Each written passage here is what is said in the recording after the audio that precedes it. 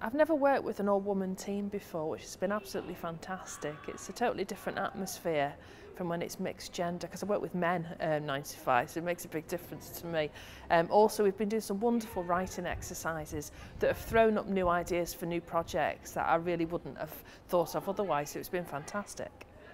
My favourite bit has been, just earlier actually, we were sharing some of our favourite writing by other people, and it was really interesting, the mix of poetry, prose, and also music as well, and rap lyrics. My individual piece is about why women, apparently 60% of all readers of crime fiction are women, so I'm looking into the reasons why I read it and delving deep into my psyche to try and find out why.